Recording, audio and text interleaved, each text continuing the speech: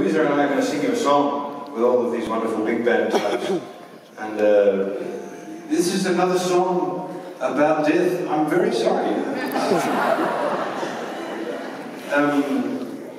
In the not very distant past, it was a capital offence to hunt animals on a rich man's property.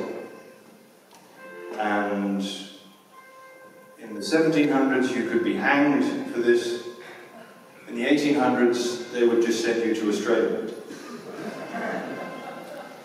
And in extreme cases just kill you out in the forest where no one would know you died.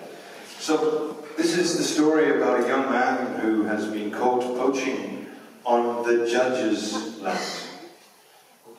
Not a brilliant career move for a young man. And this is the song is basically told from the point of view of well, when I sing it, it's from an old man.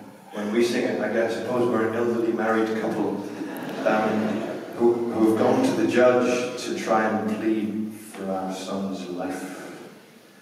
And you may know a similar version, a version of this song sung by Joan Baez.